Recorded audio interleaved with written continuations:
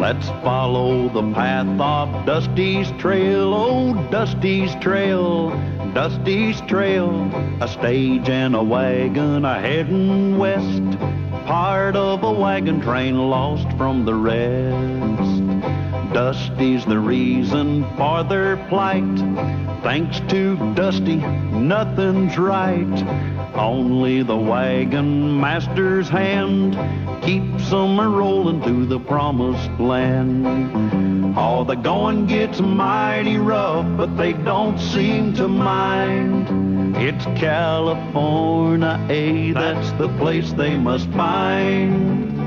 Deserts and rocks are in their way, but they won't stop, come what may. Mountains and hills that they must scale, but they know they'll make it 'cause they just can't fail on Dusty's trail. Sure wish Dusty'd get here with that blanket. Glad you know about smoke signals, Callahan. That's part of being a wagon master. We'll send up a signal that we come in peace, and they'll let us pass through their territory. Hey, what took you so long? How to roll Lulu out of it. All right, get a hold of the blanket. 3 short puffs mean that we're friendly. You want to spell that friendly with a capital F or a small f? Will you stop jabbering? The fire will go out. All right, you hold that end down over there, Andy, good and tight. All right?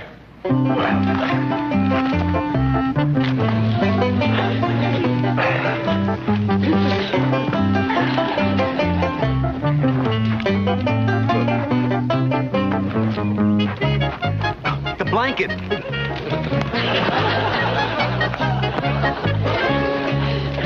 Dusty, you've added 2 extra puffs. You changed the message.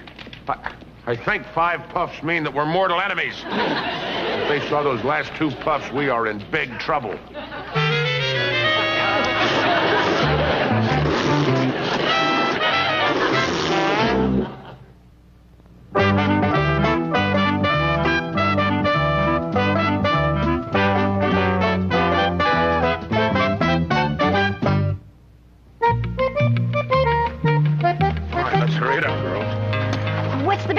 Callahan? Dusty just sent up the wrong smoke signal. I don't know what kind of a message those Indians got.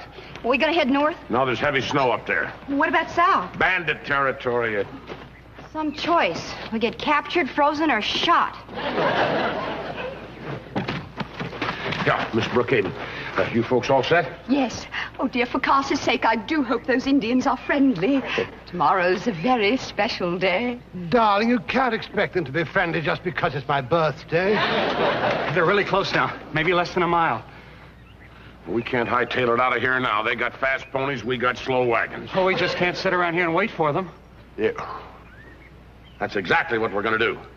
Indians admire and respect courage, and that's what we're going to show them, is courage. Right, folks? Right. Courage.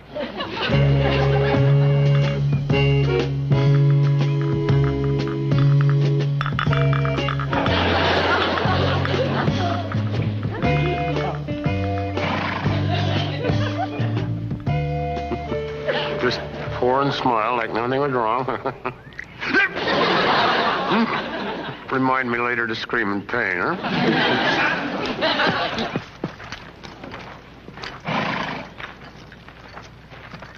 Yeah, we are here in peace. We know you come in peace. Mm-hmm. Yes, in Tarawaka smoke signals. 3 puffs mean friendly. 5 mean lifelong friendship. We're lucky I'm such a lousy speller. Well, it's nice that we all came here in friendship. Yeah, I mean, how about that? We're all just good friends, hmm?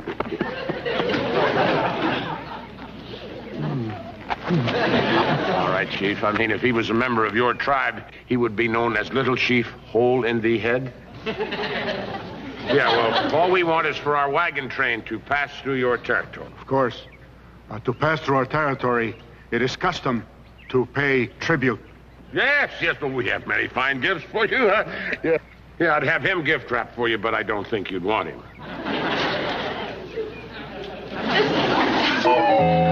Do business, you need a businessman. Chief, how about this diamond? Worth 5,000 buffalo. Rather have 1 buffalo. It's 24 carats. Tribe grows on vegetables. Chief, like this. I accept this as tribute. You may pass through our territory. Oh, it was very generous of you, dear, giving up your favorite walking stick. Well, I must say it goes rather well with that elegant headdress. That's something I'd like to have. Now you may continue on your journey. Ah, thank you, Chief. I've just gotten a most marvelous idea for Carter's birthday. Let's take care of the birthday later. I gotta say goodbye to the Chief. Oh, before you do, perhaps you can make an arrangement with him for that lovely headdress. For the headdress? But that's impossible. Oh, please. It would mean so much to Carter. Oh, for the Chief, my gold bracelet. Well, I'll see what I can do.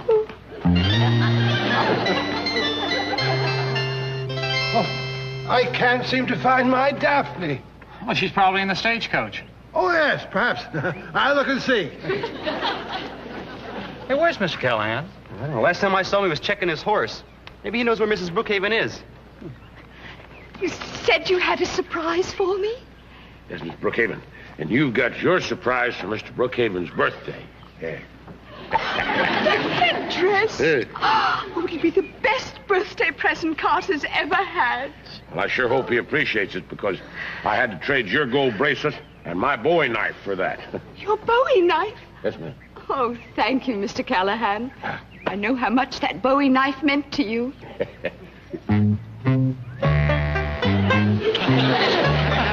Mrs. Brookhaven, Mr. Callahan. I don't believe it.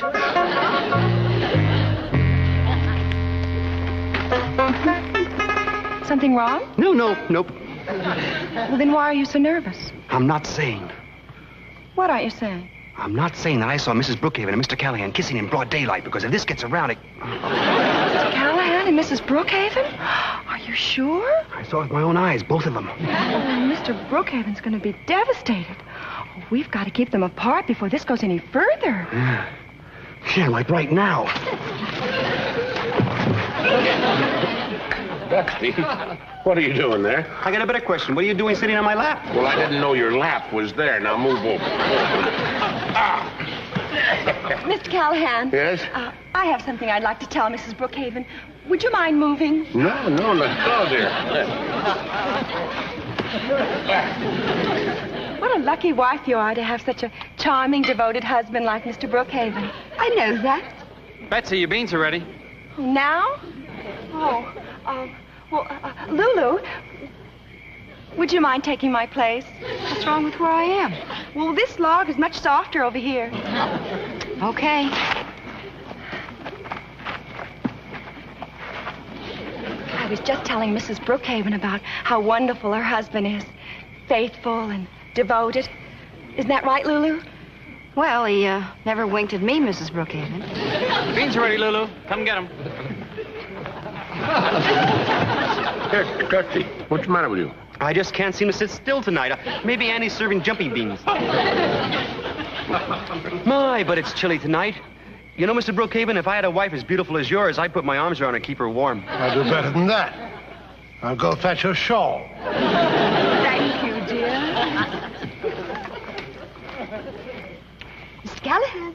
Now that Mr. Brookhaven is gone, I can tell you that I have an unexpected surprise for him. What? It wouldn't remain a surprise if we told everyone, would it? Quite right.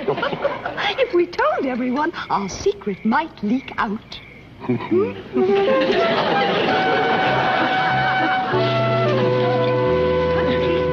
Lulu, you're doing a wonderful thing trying to save the Brookhaven's marriage. Well, from what you've been telling me has been going on, we'd better get Mr. Callahan's mind off of Mrs. Brookhaven in a hurry.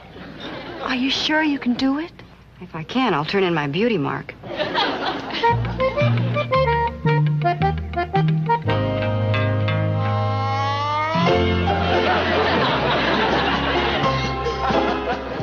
Hi, Cal. Hi, Lulu. Just getting everything shipshape for today's trek. Well, speaking of shipshape, what do you think of my new outfit? That's great. Hand me that can axle grease there, would you? Sure.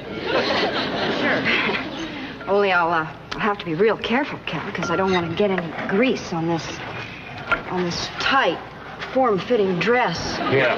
Thanks. Boy, I always admired you wagon masters. I mean, you're such a mass of muscles. You know, I'll bet if you hugged a girl, you'd put a dent in her rib cage. Speaking of rib cage, I sure wish we could fatten up old Bessie. That golly, she do sweat a lot on the trail. Well,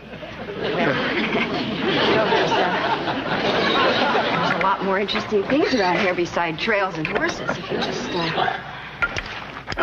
open your eye. Hey, that's a pretty good idea. I've been looking all over for that wrench. There you are.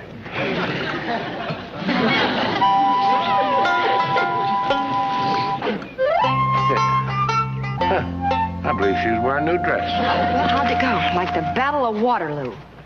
Meet Napoleon. I took the emerald from my ring. Do you think it adds the right touch to the headdress? Oh, Mrs. Brookhaven, that's a thing of beauty. I thought it needed a little something extra. Now, where can I hide it so that he won't find it and spoil our secret? Well, how about the covered wagon? He never goes in there. Oh, just the right place. Yes, ma'am. I've hidden dear Carter's present where no one will ever find it. Oh, that's good. Here, let me help you down, Mrs. Brookhaven. Oh.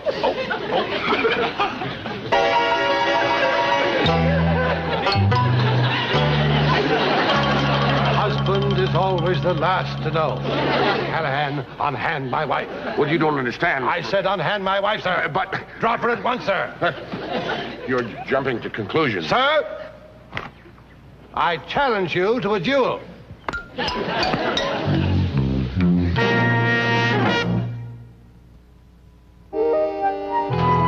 Brookhaven, will you please get inside? I'm not riding with that woman. Whoa! Everybody, whoa! Look, Mr. Brookhaven, you can't walk all the way to California. I can try. I will not ride with Mrs. Brookhaven or that wife-stealing wagon master. At least get the coach and talk it over with Mrs. Brookhaven. Not until I avenge my honor. After the duel with Mr. Callahan, she can take the one that's left. Duels don't settle anything. You might get shot. Shot? Why are we stopping? The duel is off. Well, I'm certainly glad to hear that. Me too. Now I don't have to keep that secret. What secret? Well, I saw Mr. Callahan kissing your wife. You kissed my wife? Now, Mr. Brookhaven. You can't.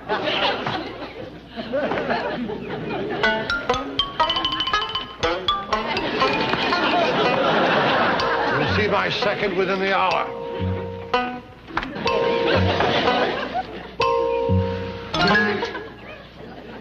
Before you go ahead with this duel, Mr. Brookhaven, I've got to warn you, Mr. Callahan's a dead shot. Andy, I think you should know I once won a piggy bank in a shooting gallery. That piggy didn't shoot back. You have a point there. Nevertheless, my honor is at stake. Mr. Brookhaven, if you'll just give me 2 minutes, I can explain this whole situation. Andy, I appoint you my second. I refuse to speak to Callahan. Tell him he has 1 minute to leave. You heard him, Mr. Callahan. You've got 1 minute to leave. Well, if he's going to behave like that, you tell him that he can speak to me through my second, who is Dusty. Dusty, you tell him that I am not interested in his wife. I am not interested in his wife. I mean, I'm interested in your wife. I mean, his wife. He's not interested in your wife. Then why was he kissing her? Then why was he kissing her? Why was he kissing her? It had to do with a birthday present. I didn't even believe that one. Shut up. Shut up. Shut up. No one tells the Brookhaven to shut up. Tell him I shall meet him on the field of honor.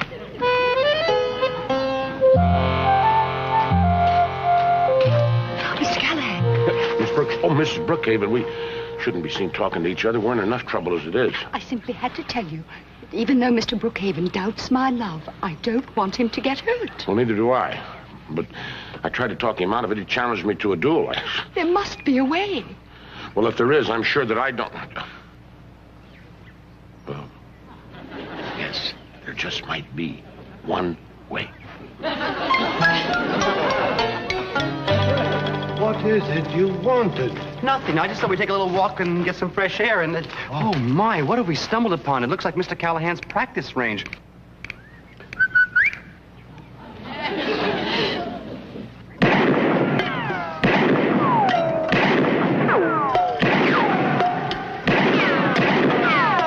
He's just warming up.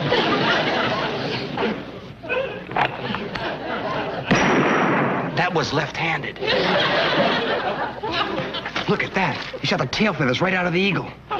Destruction of money. Unforgivable. What about the duel? You're going to give it up now. No, I'm not. I need more practice.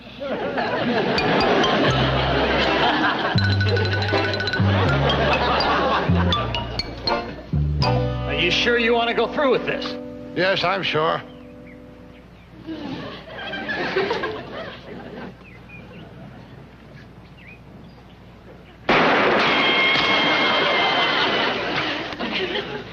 It's a good thing I'm not a few inches taller.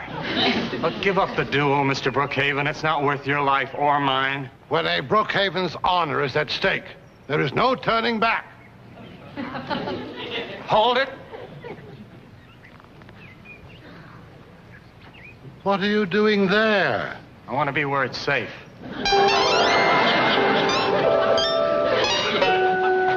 And in the unlikely event that a stray Callahan bullet should pierce my aching heart, I bequeath the sum of $1 million to my favorite charity, the Institute for the Underprivileged Rich, and to my beloved wife, Daphne. Yes, Mr. Brookhaven. I leave all my gold mines, all my banks, and everything else they can't take with me. Oh, Mr. Brookhaven, you're the most forgiving man I've ever met. You must love her deeply. Oh, I do, my dear. I love her more than I love my mother. And she left me my fortune.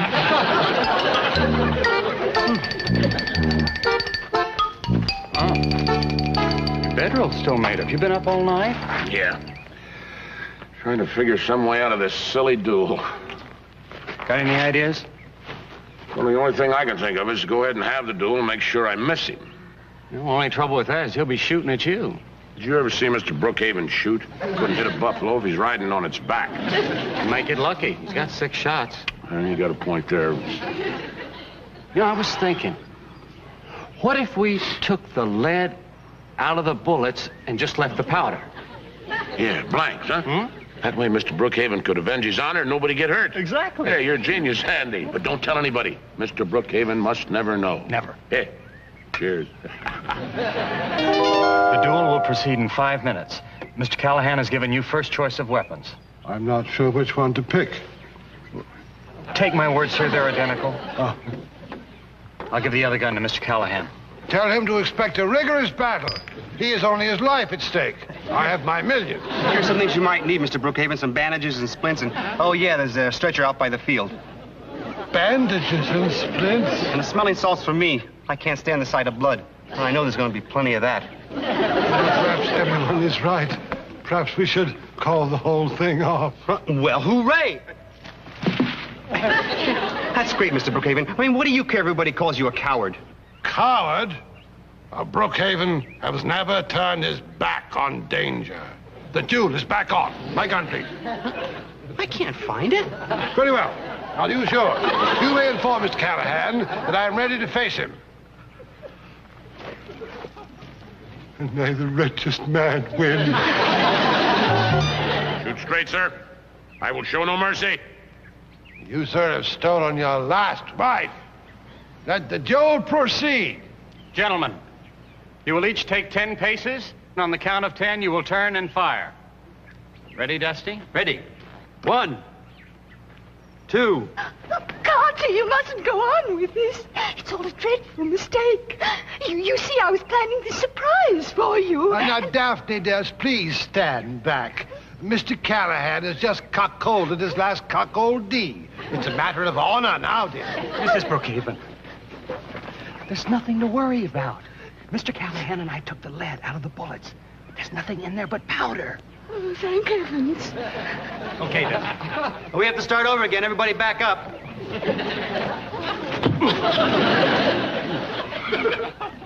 Ready or not? 1, 2, 3. Dusty, can't you count to 10 any faster than that? No, okay. Have to start all over again. Back up.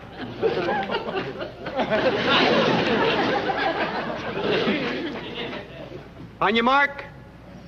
1, 2, 3, 4, 5, 6, 7, 8. Ye gods, what's all the rush about? I can't wait to find out how it turns out. 9, 10. Dusty, get down!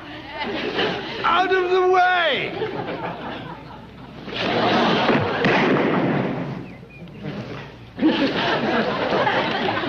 Well, I have fired my best shot, Mr. Brookhaven. Now it's your turn. Thank you, sir. It's a real bullet. Well, what did you expect? A marshmallow? Defend yourself.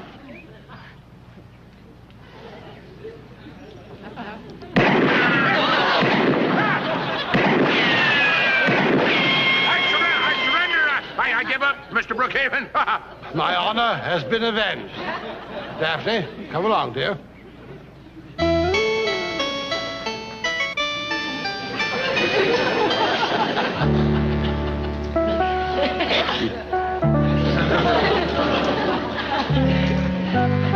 Andy, I could have been killed. Well, I can't figure out how real bullets got in Mr. Brookhaven's gun. That wasn't Mr. Brookhaven's gun. That was my gun. Your gun? Dusty, how did he get your gun? I mean, for crying out loud, I could have been killed. I'm sorry, Mr. Callahan, but at least you learned a great dance. Yeah, it did. What did you do that for? I don't like to dance alone, little pal. I don't like to dance alone.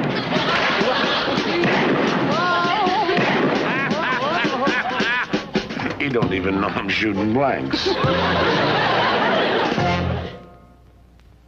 For he's a jolly good fellow that nobody can deny.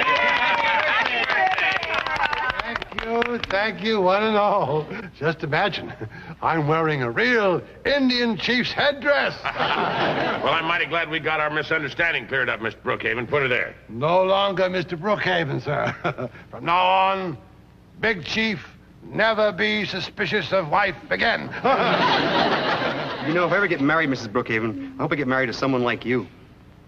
Oh, thank you, Dusty.